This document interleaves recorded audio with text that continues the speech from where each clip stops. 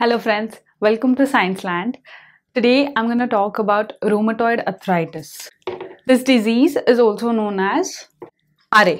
In this video, we are going to talk about the RF and ACPA, which are important when it comes to rheumatoid arthritis, its symptoms, diagnosis and treatments, and etiology and pathology, wherein you have the immune system coming into picture. So all these things I'll be talking in depth. Just to give a brief about systemic autoimmune disease, it's an autoimmune disease which affects a system, unlike the organ-specific autoimmune diseases which I've mentioned in my earlier videos. Let's get into the disease. So let's assume this is my elbow joint and I have my thin cartilage around the bones. There is something which is known as synovium membrane or a synovium membrane cavity. It is a tissue lining which protects the joints. Now, in this cavity, we have synovia. Synovia is a lubricant. It prevents friction while there is a movement in any of the joints. So basically, in this disease, the inflammation takes place in the joints. Inflammation further damages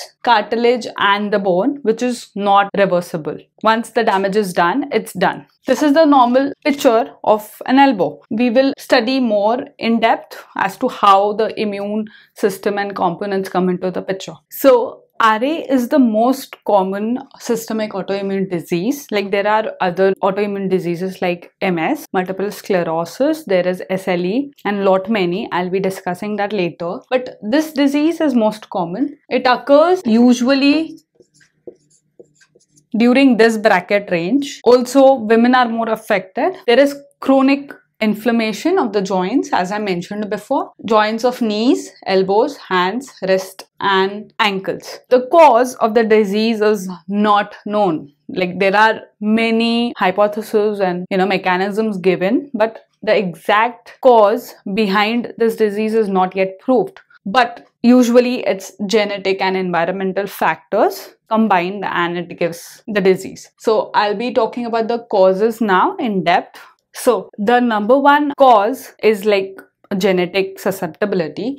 We have a DRB1 gene. It encodes two molecules which is known as HLA-DR4 molecule and HLA-DR1 molecule. Now, a gene producing protein, right? Now, this protein can be antigenic in these patients and the shared epitopes of these two molecules evoke an immune response. So let's say I have an antigen producing cell which presents the antigen. Like for example, this cell is dendritic cell. Now, with the help of MHC, it will consider DR4 peptide as an antigen and it will evoke immune response. I want to add one more thing. There is a lot of research which says that the DRB1 gene with smoking becomes a significant risk factor in RA patients. I think it is especially in Caucasian subtype. So the second hypothesis is about whether any infection, be it bacterial or viral, can give rise to RA. So there are a lot of hypotheses regarding the same, but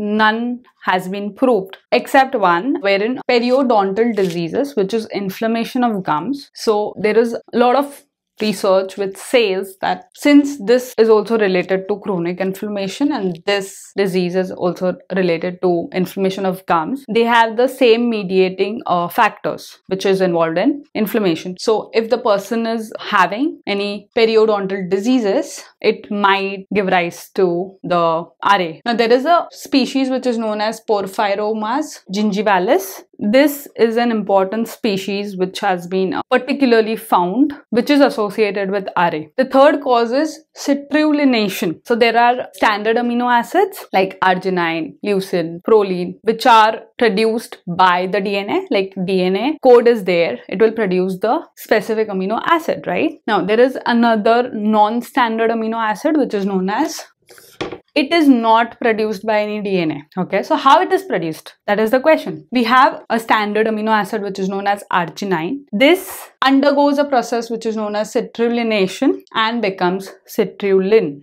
Citrullination is also known as deamination. This product is a result of post translational modification. Now, this happens under presence of enzymes. Sorry, my marker is not working properly. The enzyme is known as PAD. Now, the full form is peptidyl arginine deaminase, because the process itself is known as deamination. Thus, the enzyme is deaminase. The substrate on which the enzyme works is arginine. That's why arginine deaminase. So this enzyme PAD is found in various cells and tissues. I want to give a little more explanation about the citrullinated protein, wherein the arginine, which was in green in color, it turns into citrulline under the presence of PAD enzyme. Now this is my citrullinated peptide or an antigen. It will evoke immune response such that antibodies will come and kill the antigen. This is my antibody, which is known as anti-citrullinated peptide antibodies. Antibodies working against the citrullinated peptide. Hence, it is known as ACPA. So this ACPA basically is very important during diagnosis. Why CCP? Because it's anti-cyclic citrullinated peptide antibody test. So basically there are two names for this ACPA. One is ACPA, the other is the word cyclic is added sometimes, so it becomes anti-CCP antibodies. So that is another cause, and obviously this also becomes a base of diagnostic test. Now, the another cause is family history. Any person who has RA in the family is bound to get the disease 5 to 6 times more likely that the coming generations will have RA. So we spoke about a lot of causes. Now, how does immune system exactly come, and what all components, which all immune cells are there in the picture? So I'm going to discuss about that thing. Just to brief up, I have joint and synovium is there. CD4 T plus cells are there in that area. It has a T cell receptor. T cell receptor will bind or will attach to the antigen which is presented by MHC2 complex by dendritic cell. Dendritic cell is an antigen presenting cell, thus it is presenting the antigen. So the first signal is wherein antigen presenting cell is presenting an antigen to the CD4 plus T cell, okay?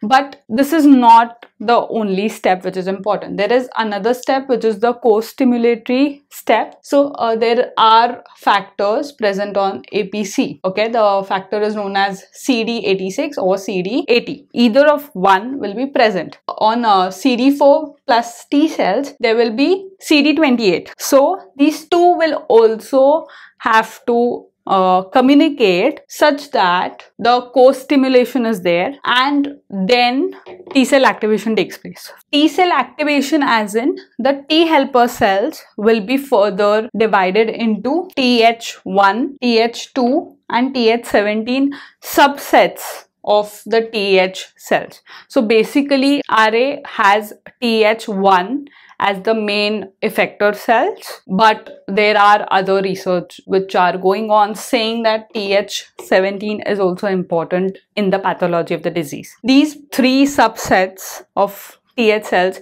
will further produce cytokinins, and once the cytokinins are there in the infected or near the joint, more and more immune cells will come in the picture. Neutrophils, macrophages and all those come in the picture, and they increase the inflammation such that it becomes chronic. Talking about diagnosis, the first is anti-CCP antibody test, wherein the patient's ACPA are detected using the test, okay? The second is rheumatoid factor. Rheumatoid factor is antibody working against an antibody. So rheumatoid factor basically is IgM pentavalent, okay? It will target IgG of the bodies, and it will bind such that it becomes IgM IgG complex. Now this particular complex will go near the areas of joint, and it will lead to type 3 hypersensitivity reaction, meaning chronic inflammation. Basically, when the blood is taken out, RF factor is checked. Now the problem is RF factor is not specific, neither sensitive as ACPAs. ACPAs are 98% specific to the disease. So the first diagnostic line becomes ACPA rather than RF. Talking about treatment, there are 5 major types of drugs which are given to the patients. There is no permanent treatment or cure,